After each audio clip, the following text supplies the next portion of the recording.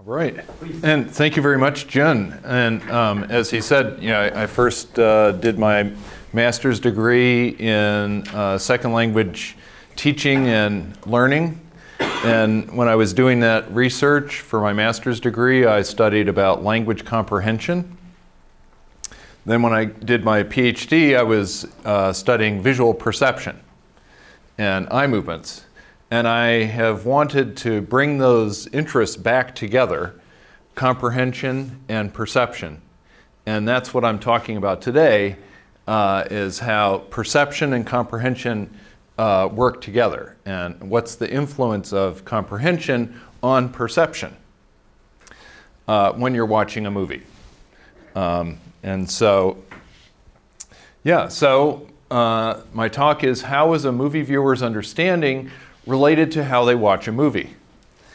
And before I start, I just want to briefly mention my collaborators on this research.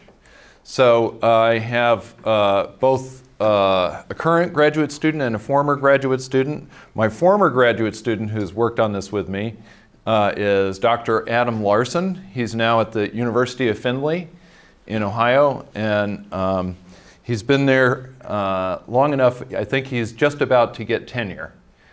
And then John Hudson. He's one of my current graduate students, and he's just about to finish his PhD, and he's worked on this as well. And then I have two main colleagues at other universities that I've been collaborating with on this. One of them is Dr. Joe Magliano, who's at Northern Illinois University. And the other one is Dr. Tim Smith at the Birkbeck University of London. So all of these studies have been done that I'll be talking about were done with these people. So I wanted to mention them. Okay, so does a movie viewer's understanding affect how they watch a movie? Well, perceiving and understanding movies seems to be very easy for us. Most people, they just watch movies and it seems to be completely effortless. But how do we do it? This is a question that is not so easy to answer. It's actually a very complicated question. And I want to ask a question that is of great interest, I think, to film scholars, which is, does each viewer understand and watch a movie in the same way or differently? And so to start off with that idea, that question, I'm going to give two opposing quotes from two film directors, Steven Spielberg and Quentin Tarantino. So let me start with Spielberg.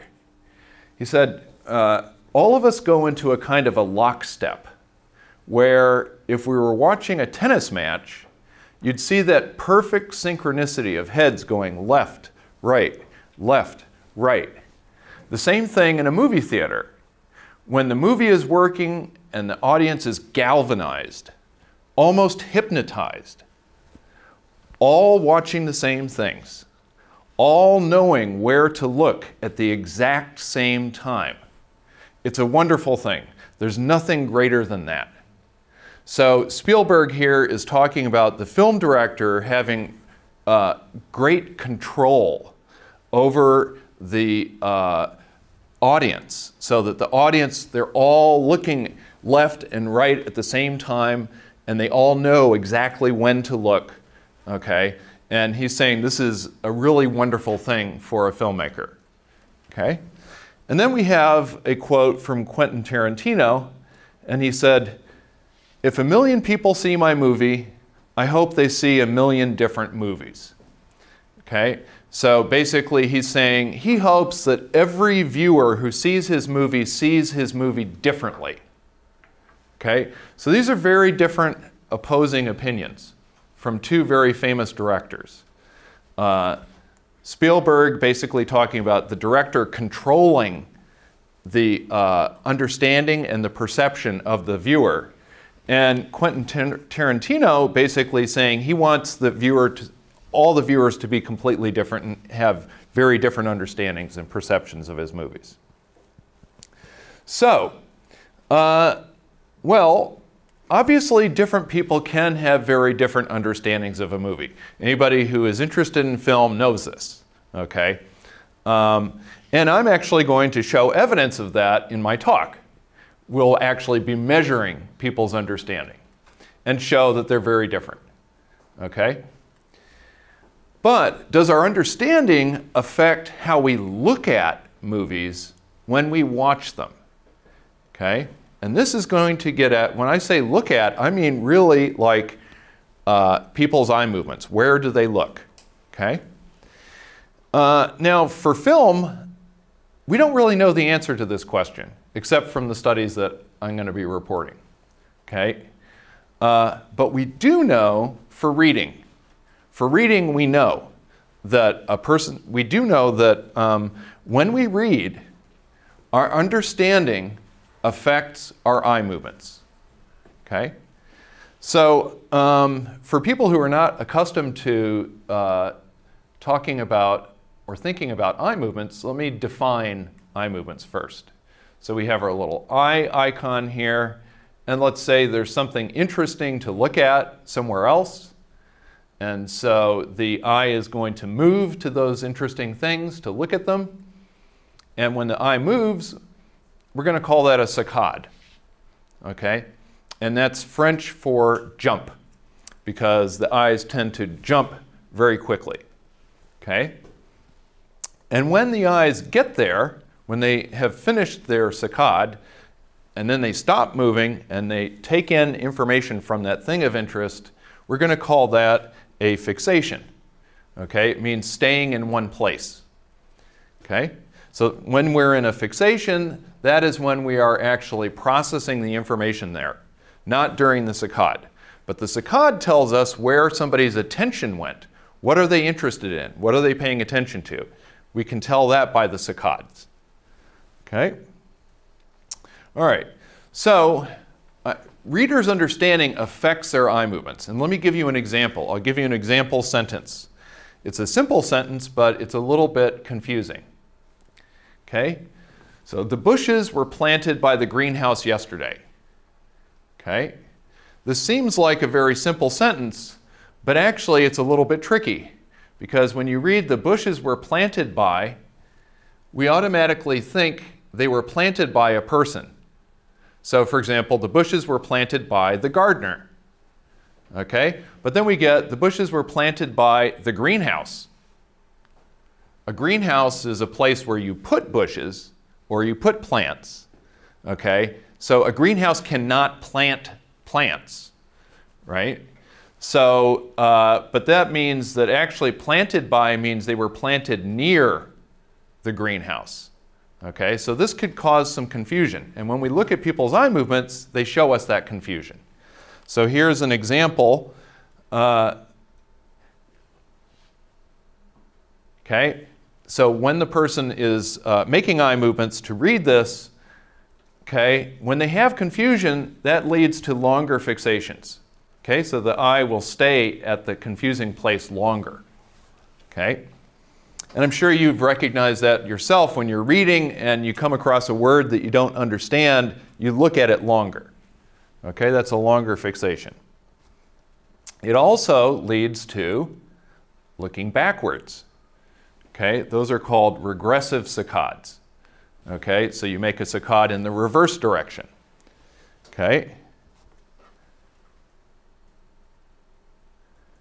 Until you understand what's going on. Okay, so our eyes will tend to move from right to left if you're reading in English, but if you have something that you're confused by, then you will go back, and then when you understand, you will go forward again. Okay, so these are ways that comprehension or understanding affect eye movements in reading. Okay? All right, but what about movie viewers' eye movements? Okay? And that's a topic that we don't know because no previous research has asked this question. Okay? So part of the reason why no previous research has asked this question is because of what I would call the compartmentalization. It's a long word, but it means the separation into different groups of research on film perception and film comprehension. Okay? So there's no integrative theory that can explain both film perception and film comprehension. Okay? And that's because there are separate areas of research that have been done, and they don't tend, the people in these areas of research tend not to talk to each other very much. Okay? And so these three areas of research are scene perception. So in scene perception, people study perception of scenes, so like a photograph or video of this room right now. We could show that to somebody and we could flash it and ask them, what is it? And they could say, it's a classroom, and identify that very quickly. That would be scene perception. Or show them this photograph of this room and measure their eye movements and see what they pay attention to, what they look at, or what they remember. Okay? These are all things in scene perception. Okay? Then there's another area called event perception. So if I show somebody a movie of a video of this lecture, and then you see different parts of the lecture. For example, when Dr. Psyche was doing my introduction, and then when I start talking, these are different parts, and so we would segment it. Okay? But those parts are in our mind. It's not in the reality, but we perceive events as having, we perceive reality as being in chunks. And that affects our memory. So that's event perception research. And then lastly, discourse comprehension, or text comprehension, or reading comprehension. Okay? So people have done a lot of research on reading comprehension, and a very small number of people have also taken those ideas and applied them to film.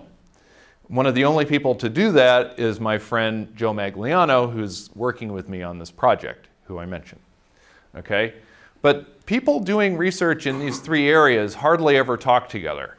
Some of the only people doing that are me, because I'm in scene perception talking with Joe Magliano, who does discourse comprehension and event perception research. So there's no theory that puts all this together. So I have come up with a theory, and I've been working on it with Joe Magliano and Tim Smith and Adam Larson and now John Hudson. And it's called the Scene Perception and Event Comprehension Theory, or SPECT, SPECT. Okay? And there's a lot of stuff going on in this. It looks very complicated, but actually if you look at all the parts and you take it apart, it's actually not so complicated, considering that it's trying to explain a lot of things, perception and comprehension. But I'm going to just go over it very briefly. So we start with the stimulus. So in this case, it's going to be a movie. Okay? And then we have what we call the front end. And these are the front end are processes, mental processes that happen during single eye fixations. So that's why we have this little eye icon here. Okay? These are single eye fixations. And then we have what we call the back end. And those are processes that are going on in memory. Okay? In memory, not in perception, but in memory. And those, we have short-term memory, or working memory, as we call it. And we also have long-term memory. Okay? So in my talk today, I'm going to talk about the front end, and specifically I'm going to be talking about attentional selection. So on every eye fixation, the brain is taking in information. That's what we call information extraction. And the brain decides where the eyes will go next. Before the eyes move, the brain decides where to go. And that's what we call attentional selection. And that's why we have an arrow from one eye to the next, because in between this fixation and then when I decide to make the next fixation, my brain decides, and then my eyes go there. Okay? And I'm going to talk about the back end, and specifically I'm going to be talking about what we call the current event model. The current event model, a simple way of saying that is your understanding of what you are seeing now.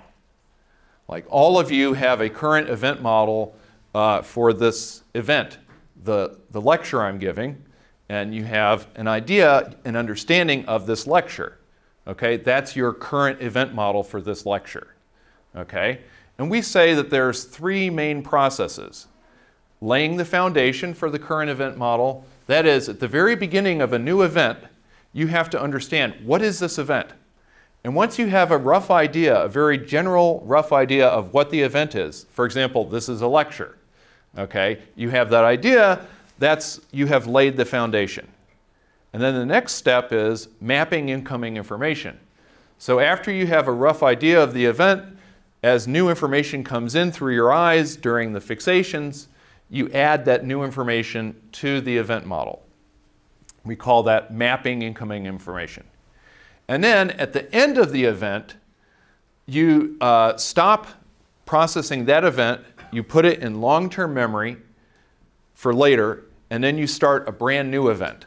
And so you start the whole process over again, and that's called shifting. Okay? So I'm mostly going to be talking about mapping incoming information. In the middle of an event, as you take in new information and add it to your understanding of what's going on now. Okay? And what my question is does this mapping of incoming information in the current event model affect attentional selection? And so that's a very technical way of asking the question, how does understanding of a movie affect perception of the movie or eye movements in the movie? Okay? So I'm going to be talking about these questions that I just told you that have come from SPECT and that we have tested these questions already. And I'm going to give you the results. Okay? So we're asking about, does the back end in memory and understanding affect the front end, the attention and eye movements? So does constructing the current event model, our understanding, influence attentional selection, our eye movements, in film? So what is the relationship between eye movements and film comprehension so far from previous research that we know of? There's not very much. But we do know that movie viewers show strong attentional synchrony. Attentional synchrony is basically this. So here's a still from, does anybody know what movie this came from? Blade Runner. Blade Runner, very good. Yeah, so this is from Blade Runner. It's one still, and at this moment, each of these circles is a different person's eye fixation. Okay, and what we see is all these different people are all looking at more or less the same place. And because this is a still, that is one point in time. So all these people are looking mostly at the same place at the same time. That is what we call attentional synchrony. Okay, synchrony is same time. So attention at the same time. Okay, all right. And so we have this attentional synchrony, and it has led us to what we are calling the tyranny of film. Okay, so what is the tyranny of film? Tyranny, by the way, is, let's see, asse, right. Okay, so eiga no asse. All right, the tyranny of film. But what is that really? Well, if everyone looks at the same places at the same time, okay, then there should be no chance to find differences in eye movements that are caused by differences in film comprehension. So if two people have two different understandings of the film, but they all look at the same places at the same time, then their eye movements are not going to show differences of understanding. Does that make sense? So that's what we're calling the tyranny of film. All right.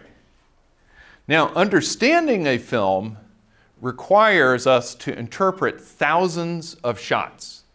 So a typical movie these days has a new shot every 2 or 3 seconds. Okay? And if you have 60 seconds in a minute and 60 minutes in an hour and 2 hours for a movie, you end up with thousands of shots. Okay? So to understand the movie, you have to put all those shots together. and to create understanding across the shots, which we call coherence, that is to make sense across those shots, okay, we have to interpret the rules of film editing, okay? So let me give you an example of that. I'm going to show you 6 shots from a James Bond movie called Moonraker. Okay.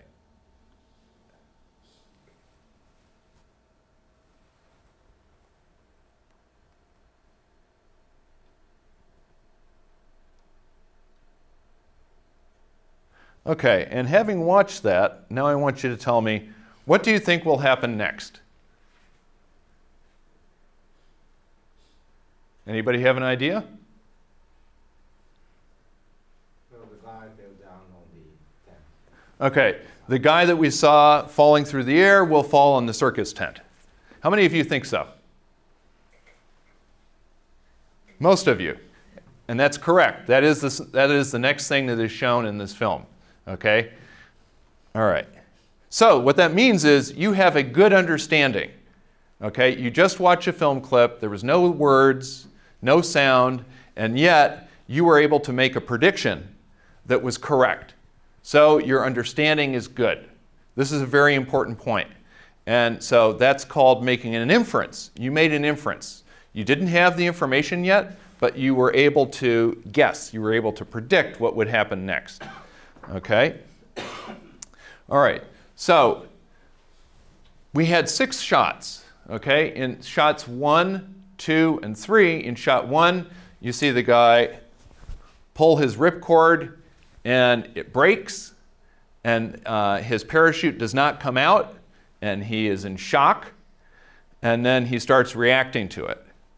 And then we have a very interesting thing in shot 4. Something different is happening. Okay? We have what's called a cross-cutting sequence. Okay? So all shots 1, 2, and 3 are the same guy. But now we see a circus tent in shot 4. Very different. It's a very different place. Okay? But then in shot 5, we see the guy again. But then in shot 6, we see the inside of a circus tent. Okay? So we're going guy, circus tent, guy, circus tent. That's called cross-cutting. Okay? So this cross-cutting sequence creates a puzzle for the viewer, the movie viewer. They have to try to understand, why are they being shown 2 different sets of things at different places? Okay? And this cross-cutting is a technique of film editing, and in it, the film editor is trying to show that these 2 things that are being cross-cut are going to come together in one place and one time.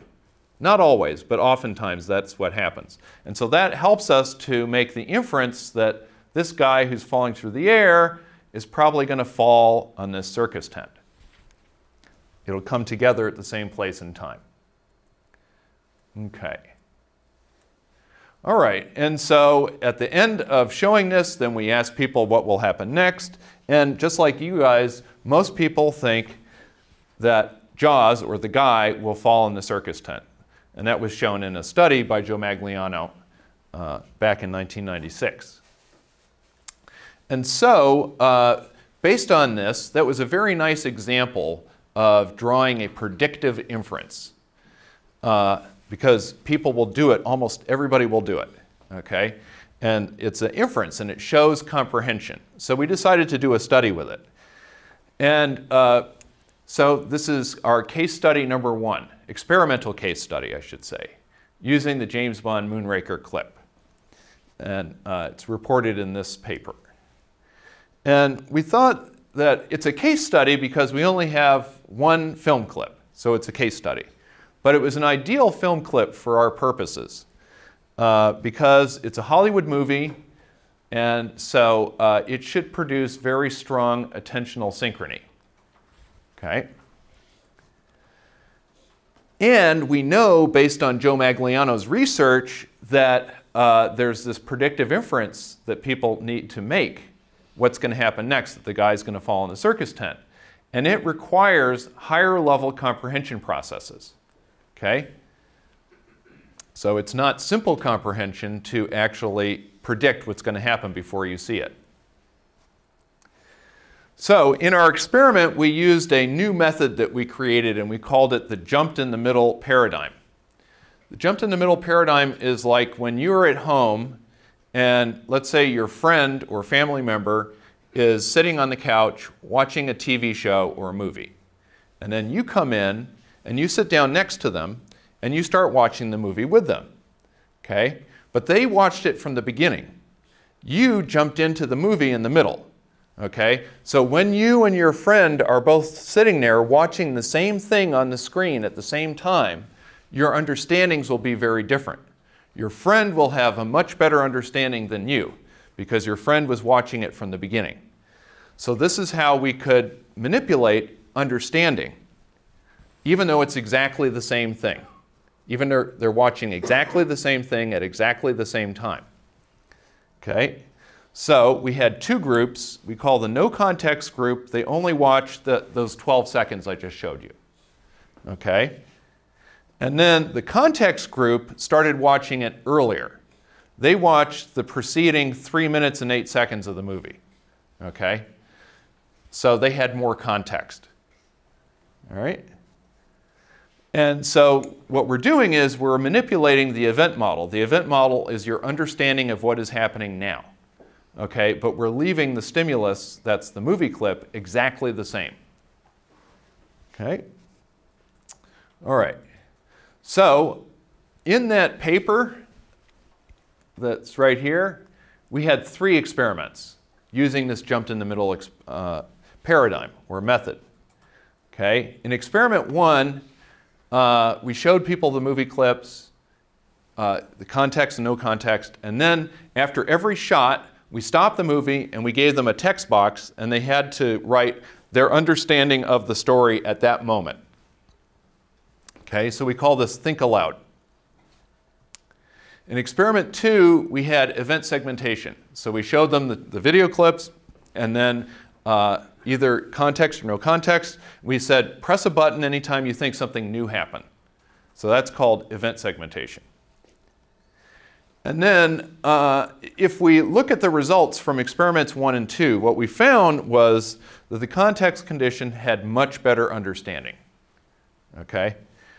And so number 1, there was a big difference. The people in the context condition were about twice as likely to predict that the guy would fall in the circus tent. Okay?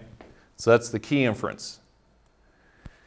And they were more likely to perceive coherence across the cross-cutting theme. To them, the cross-cutting between the guy falling and the circus tent made sense. But to the people in the no context condition, it didn't make as much sense. They were wondering, why am I seeing a circus tent? Okay. Then in experiment 3, we measured the eye movements. Okay.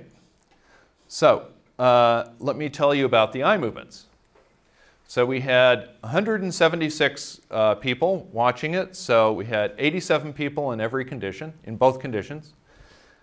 Okay. They watched the clip while their eyes were tracked, and at the end, we asked them some questions, like, what do you think will happen next? Okay. And our key question was, will the attentional synchrony eliminate the effects of comprehension on eye movements? And so the measures we used, we had the inference. So did they mention the guy falling on the circus tent, yes or no? And so when we asked them what will happen next, in the context condition, 91% of the people said the guy's going to fall in the circus tent. They made the inference. But in the no context condition, only 71% did. So that's a pretty big difference. Okay.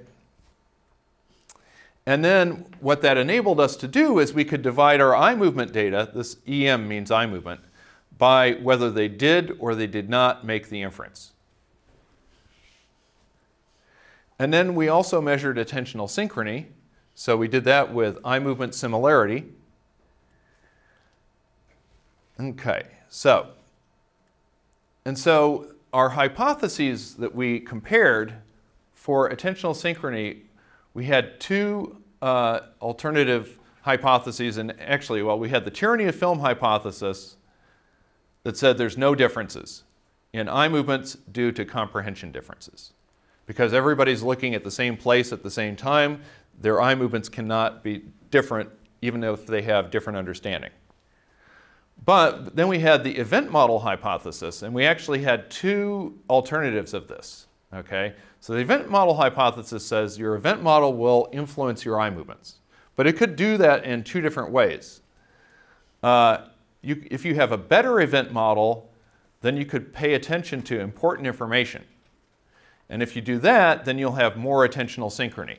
So people who have a better understanding will look in the same place because they're looking at the important stuff. But alternatively, if you have a worse event model, you might pay attention to very visually salient things, like things that are moving, things that are brighter, things that are more colorful. Then maybe people will just look at those, even though they don't understand the story, but they'll just look at big, bright, moving things. Okay? In which case, they might have more attentional synchrony. Okay? Just because they don't understand, they're just looking at stuff. Okay? So it could go either way. All right, so let's look at global attentional synchrony. So I'm going to show you the three conditions. We have no context, and they did not draw the inference. They did not say that the guy's going to fall in the circus tent. And then we have no context, but they did draw the inference. Okay? So they didn't have the context, like you guys didn't have the context, but most of you drew the inference. Okay? So that would be this group. And then we have the context group that did draw the inference. And that's almost all of them. Okay? So I'm going to show you, these colors are the colors that you see here, and the little circles, that's where people are looking. Okay? So brighter color means more people looking. All right? And these are, you can see lots and lots of little circles. Okay, that's where the people were looking at that time. And so, oh, there we go. All right.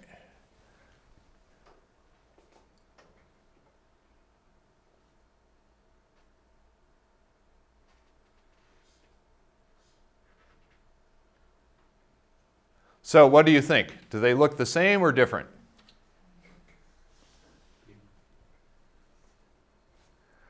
Globally, they're very similar. Yeah? They're pretty much all around the same places.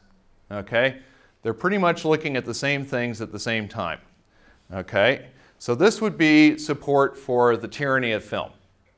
Even though they have different understandings, for example, these people did not draw the inference, and these people did draw the inference. And yet they're looking at the same places at the same time. However, if we do a much more detailed analysis, we do find some differences, small differences. Okay? So here, we're going to look at the attentional synchrony, the gaze similarity, or eye movement similarity, on a frame-by-frame basis. So this is all the frames in that 12-second shot. Each frame has its own analysis. Okay? And here, what we have is the no context who did not draw the inference, the no context who did draw the inference. Here's the context group in green who did draw the inference. And then this is the context group shuffled. The shuffled means we mixed it all up and we wanted to find what is the random chance level of gaze similarity when you mix them all up. Okay? So that will tell us like what is the bottom line, the minimum amount of gaze similarity. Okay? And so this is the minimum amount of gaze similarity. Okay? And the key thing was in shot 4. Shot 4 is the beginning of the cross-cutting sequence. It's the first shot where they see the circus tent. Okay? And they have to try to understand, why am I seeing a circus tent? And some people, in the context condition especially, as soon as they saw the circus tent and we asked them to think aloud, they said, the guy's going to fall in the circus tent. Okay? But not so many people did that in the no context condition. Half as many. Okay? This is shot 4. And notice, here's the green, and this is higher than the red and the blue. Okay, so these are the context group who made the inference, and they have higher gaze similarity. So that was our hypothesis, that the mental model, if you had a better understanding, you'll look at the important things and you will look at the same important things, so you will have higher gaze similarity. And if we look here, you can see this is the context group that drew the inference. This is smaller than this. This is a little bit more spread out. That's the difference. Okay? So this is a real significant, statistically significant difference. On the other hand, it is small. Okay? So from this experimental case study, what we can conclude is we have strong attentional synchrony in a Hollywood film, and it can easily hide large differences in understanding. So we had big differences in understanding between the people who knew that the guy is going to fall in the circus tent and those who did not. But we're only finding very small differences in eye movements. And this is consistent with the tyranny of film hypothesis. Okay? On the other hand, we are finding these subtle differences in eye movements based on understanding. They are real. We are finding real differences, but they're small and subtle. Okay? And so that's some evidence for the event model having an impact on attention. Okay. So this led us to raise a question. Can we increase the effect of the event model on eye movements? Okay?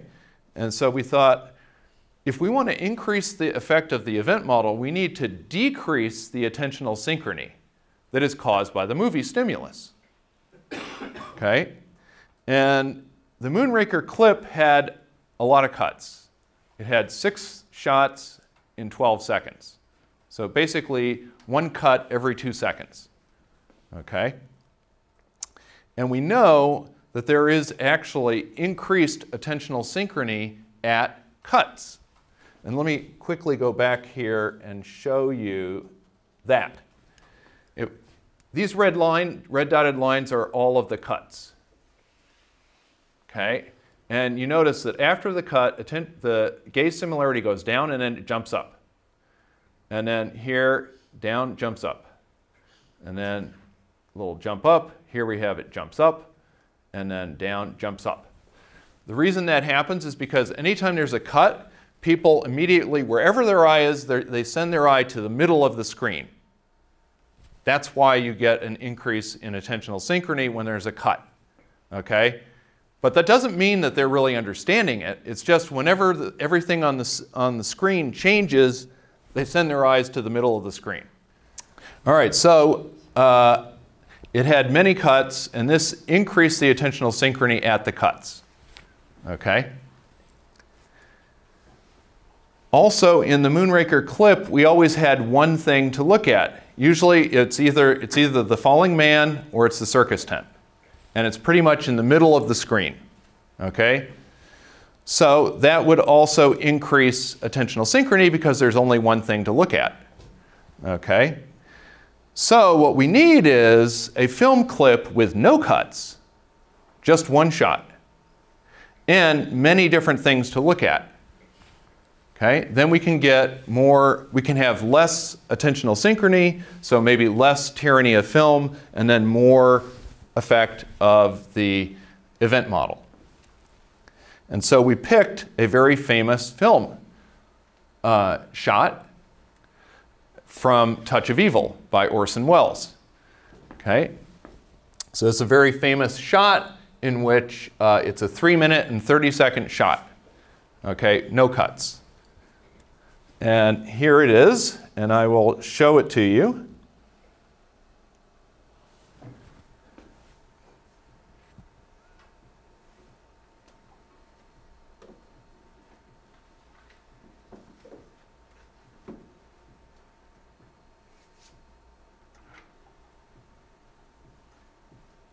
So the guy put the bomb in the car.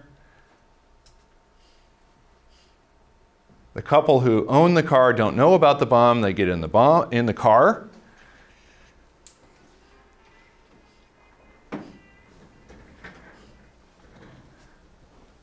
Okay, and then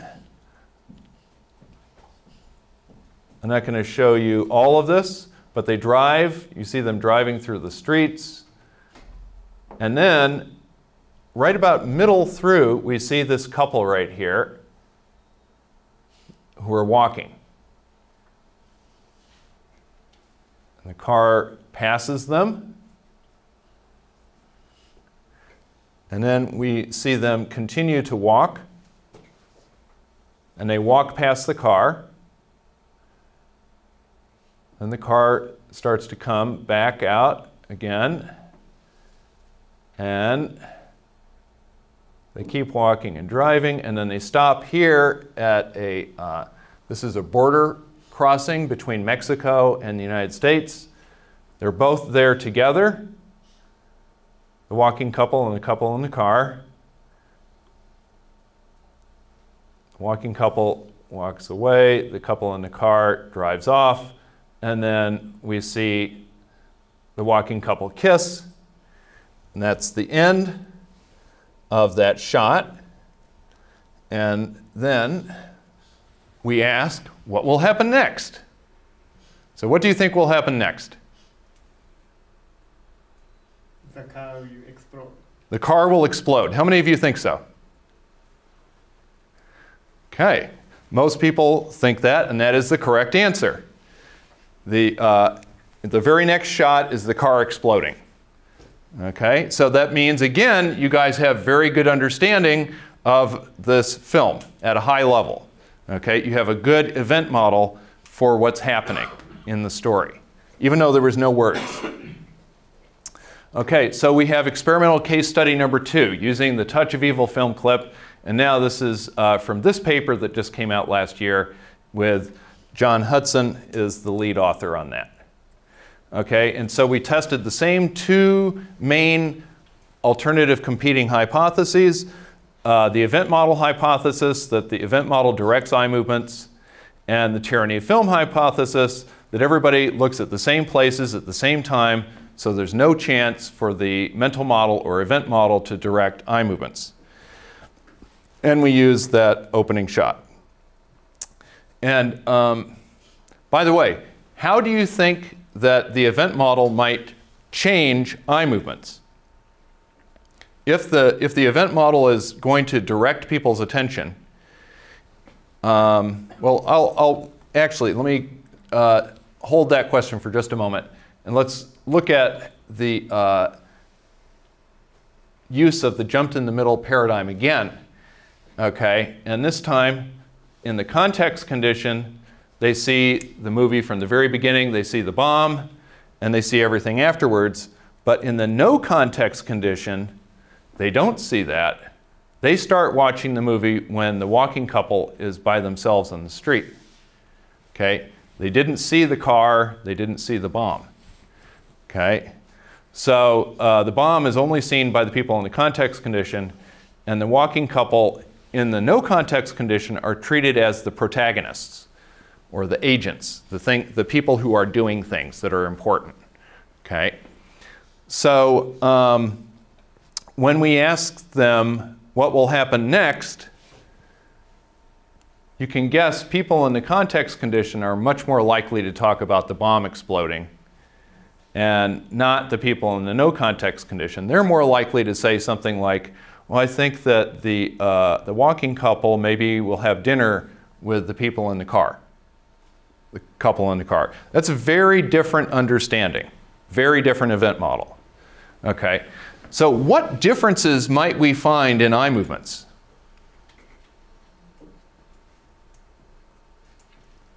How about for the people who know about the bomb?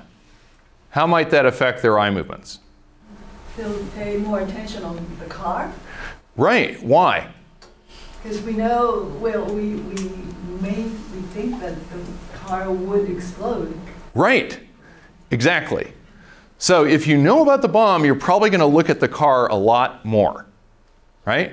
Because every time you see the car, you're thinking, oh my God, is it going to explode? Is it going to kill the walking couple too? Is it going to kill other people? Right? If you don't know about the bomb, who cares about the car? Right? And especially if you treat this walking couple as the protagonists, you don't even know about the people in the car. So they're not important to you. Okay? All right. So for our experiment, we had 193 viewers, so we had 96 viewers per condition. Okay? And they watch the clip while their eyes are tracked and they answer the questions at the end, like what will happen next. And our key question was, will attentional synchrony eliminate the effects of comprehension on eye movements? Our measures, we had the inference. Did they mention the bomb when we asked them the question? What will happen next? And in the context condition, 50% made the inference. So half of the people in the context condition said something about the bomb. Okay? The other half did not. We think this is because this was a 3-minute and 30-second film clip, and you only see the bomb at the very beginning. And then you don't have any reminder of the bomb for the rest of that film clip. So some people, they're seeing all this other stuff, and they seem to forget about the bomb. How about sound? Did you allow them to hear the sound? Because there is ticking noise. Actually, there's no ticking noise, but, well, there is at the beginning. There is at the beginning. You're right. And then the woman in the car says that there's this ticking noise in my head. Exactly. Or something like That's that. right. Yeah. That's right. So in the first experiment, which I'm not showing you, we had the sound. And in the second experiment, we didn't have sound because we didn't want to remind people if they forgot about the bomb, and then they heard the woman say, there's this ticking noise in my head. Then they might be like, oh yeah, the bomb. But if they had forgotten about it, then their eye movements would not have been influenced by it. But then if they remember it right before the end, they might say, yes, I think the bomb's going to explode. And that would mess up our analysis. So, and we did actually do another experiment where we found, we measured people's working memory, that is their short-term memory. And the people who had, said something about the bomb at the end, who saw the bomb, had higher working memory or higher short-term memory than the people who saw the bomb but didn't mention it. So we do think that they probably forgot. That's, I think, why the other 50% did not say it. And then in the no context condition, 0% did. Nobody said it. So that's a big difference in comprehension. It's not surprising, but we just wanted to have a big difference in comprehension. And then we can see what happens to the eye movements. And so with the eye movement data, again, we will break it down by if they did or did not make the inference. And then we also will look at fixation durations. And that will tell us in reading, if you are reading and you don't understand a word, you look at it longer. Okay, so your fixation duration is longer. So that can tell us if they're having a hard time understanding or easy time understanding. And then attentional synchrony, and then also attention, eye fixations to the car, which is what was just mentioned. Okay, that could be a big difference. So let's look at the fixation durations first. This is the no context. Here's the context who did not make the inference, and here's the context who did make the inference. And here is how long the fixation durations were in milliseconds. And we see there's a difference here between no context and the context who made the inference. Okay? So basically what this is showing is the people who didn't have the context are having a harder time processing the movie clip than the people who did. Okay? And now we have the gaze similarity, and I showed you the same thing in the previous experiment, so you now have an idea of what this is. So here's the gaze similarity. This is over time in the movie. And we have the groups, context who made the inference, context who did not make the inference, no context, and then the random, this is the random baseline. Okay? And what we see is, if we look at this, it's going up and down, but the colors aren't very differentiated here. Okay, so basically we have similar levels of attentional synchrony. But all of them were higher than the shuffled random baseline. So this is much lower. So this is real attentional synchrony. It's not random, but it's not differing between the context and no context groups. Or if they did or did not make the inference. Okay? So their understanding is not changing their attentional synchrony. Okay? And now here, this is the proportion of car fixations. So we measured how often they fixated the car. And this is from the beginning of the video to the end. This is the very beginning when the no context group started to watch the movie. And if you compare over this whole time period, you can see that they're very similar. Okay? So there was no difference. It was not different. Okay? So overall, we had no difference in the fixations of the car. However, there was a small difference. And that is right here, the first 8 seconds, when the car first appeared for the people in the no context group. And so right there, we actually are finding a difference where in the no context group, they're not looking at the car very much. Okay? That was when the car was parked and the walking couple walked past it. Okay? The people in the no context group, to them, that's just background. So they don't really pay much attention to it. But the people who'd been watching from the beginning, who knew about the bomb and also treated the people in the car as protagonists, they are watching it much more. Okay? So, and so we call that the agent effect. Okay? An agent is somebody who does things. Okay? And they're treating the people in the car as agents rather than as background. Okay?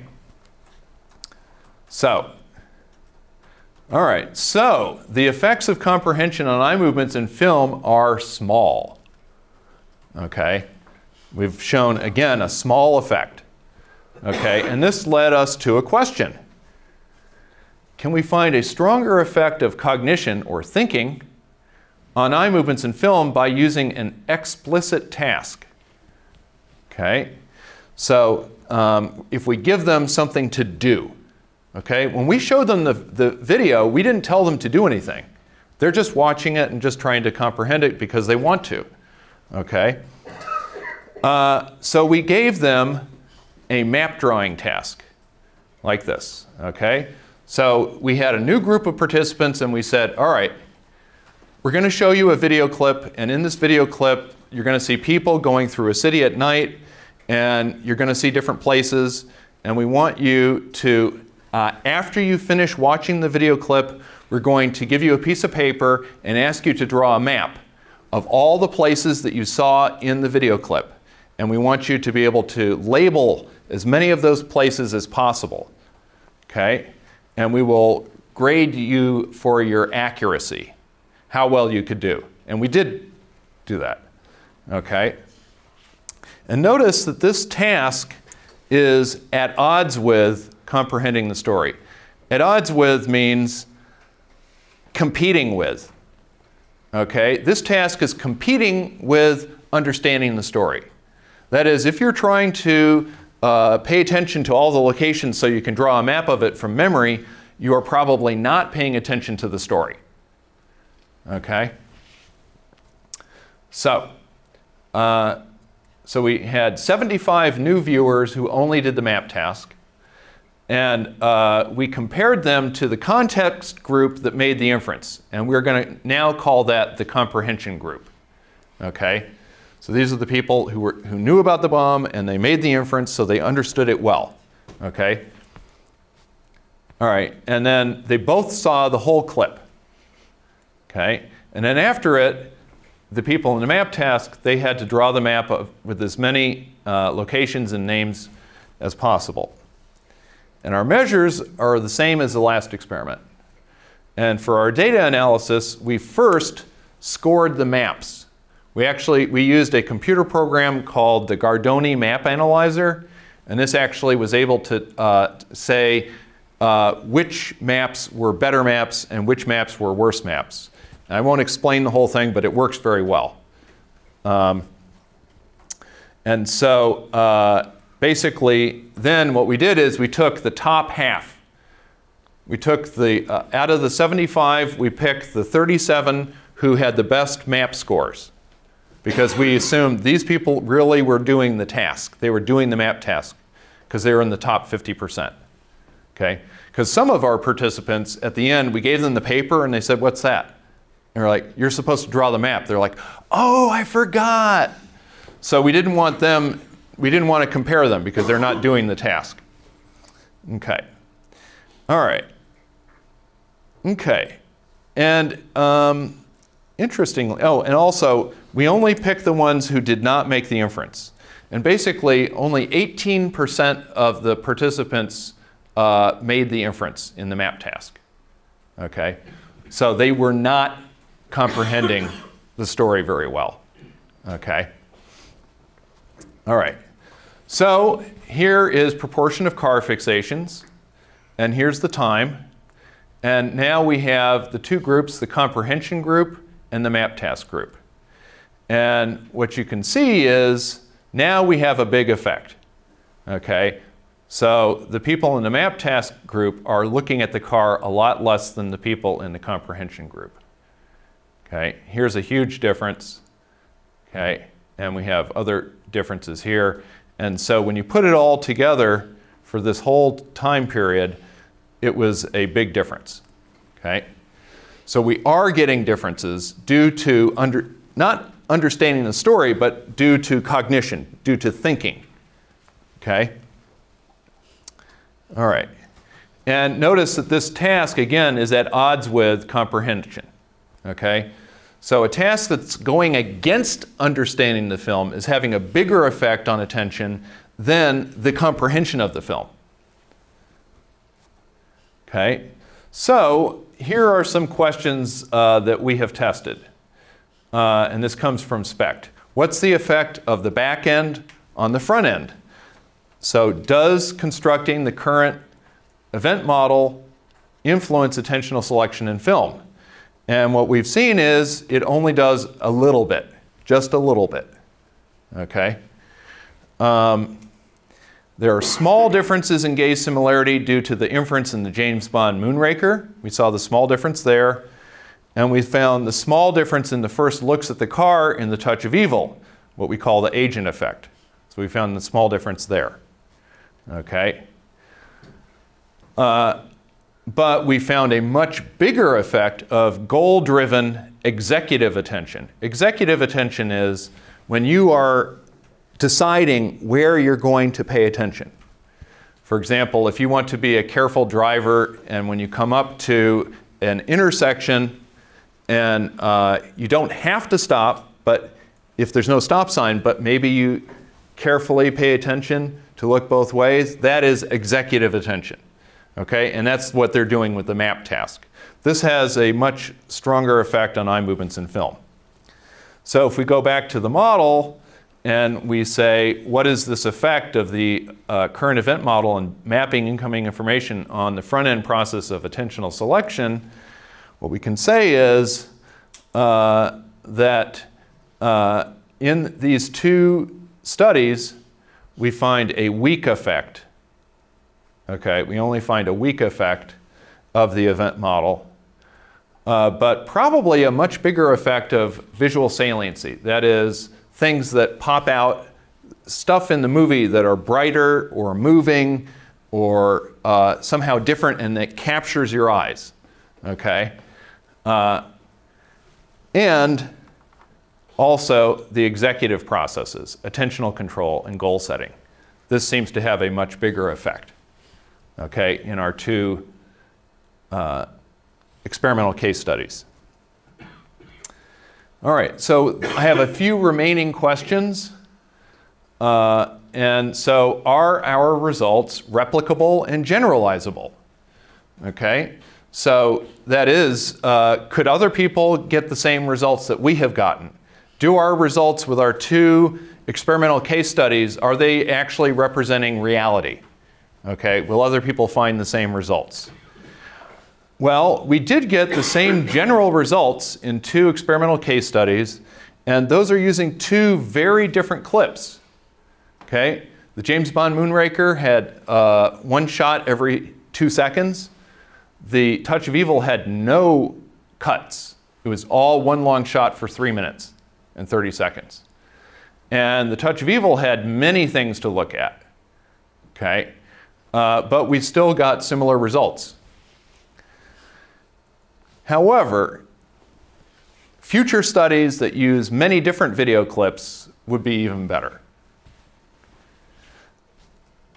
On the other hand, if you look at the very small number of other studies that have looked at something kind of similar, okay, eye movement studies with film or video, their results are actually suggesting the same results that we got, the tyranny of film. And let me tell you, there's only 2 studies I know of that can fit that. One is by Wang et al. And what they did is they took a bunch of film clips that were long shots, okay? And then what they did was they either showed people the normal film clip with no cuts, and they tracked their eyes, or they divided it up into small sections, small shots, and then they shuffled, they randomized the order, okay? And obviously, when you're watching a film clip and it has been cut up into little bits and then shuffled, your understanding will have to be a lot worse, okay? And other studies have shown that. They didn't measure that in this study, but we know it's going to be a lot worse, okay? But their eye movements, the only differences they found in eye movements were at the cuts. Remember how I showed you whenever there's a cut, people will move their eyes to the center of the screen, and that creates an increase in attentional synchrony for a brief moment? Okay? Do you guys remember that? Like in the James Bond, every time there's a cut, first the attentional synchrony goes down, then it goes up, because everybody looks at the center. Okay? That's the only effect that they had on eye movements. Okay? So that suggests not much effect of understanding. Okay? And then there's another newer study that just came out last year, Huff et al. And they showed people a soccer match. It was live, a live soccer match in Germany. And they had 2 teams that are arch rivals. These teams hate each other. Okay? And so they had the fans of the 2 teams watching, and they did eye movement measures. Okay? And what they found was they did find differences in judgments of which team contributed more to the game. So both the fans of both teams thought that their team contributed more to the game. Okay? But they found no differences in the eye movements at all. Okay? So basically, these results suggest that we may find that our tyranny of film result is pretty generalizable. And then another remaining question, this is the last one. Is attention in film viewing more bottom-up or stimulus-driven than reading because of a few different things? One, film has motion. Okay? When you're reading, the text doesn't have any motion. Okay? But in film, there's always motion. Okay? And motion grabs attention. Okay? And when you're watching a film, you don't usually view it at your own pace. In reading, you read at your own pace, usually. If you're reading a book, you decide when you're going to go, or if you want to look back, you can do that. Or if you want to continue, you make your own mind. But most people, when they watch a movie, they just watch it at the pace of the movie. Okay? So we have shown that the event model, or understanding, does influence eye movements in picture stories. So we use picture stories, and then we manipulated the understanding, and we did that with inferences, and we showed that there was a big effect. Okay? So, and these have no motion because it's a picture story, and viewing was self-paced. So what this suggests is that maybe movies have an especially high attentional control. And this goes back to that quote from Steven Spielberg where he was talking about how he loves it when he watches an audience watching a movie and their heads are going back, left, and right all together at the same time, everybody knowing where to look at that time. So maybe movies are special this way. And with that, I want to thank you for your attention. And do you have any questions?